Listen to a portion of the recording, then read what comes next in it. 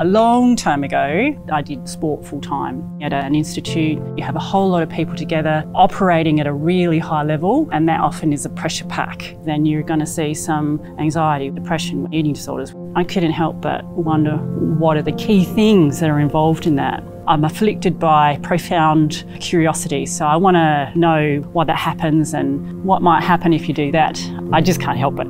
G'day, I'm Dr. Kate Fairweather Schmidt. I'm a Senior Research Fellow and I'm an epidemiologist. I got involved in things like twin studies, so that's looking at genetics and environment at a DNA level, and then how things at a societal level can impact those genes. One of the things that I'm involved in at the moment is managing a randomised controlled trial in people who have schizophrenia. What the trial is doing at the moment works out with them what gives them quality of life. What can we change to make your life better?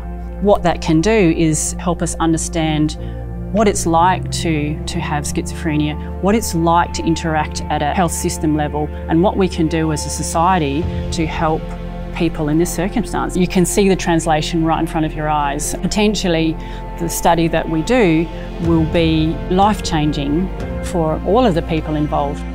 There is a huge opportunity for PhD students if they have a passion for helping, if they want to look at things from different viewpoints and perspectives and provide a pathway to a better quality of life.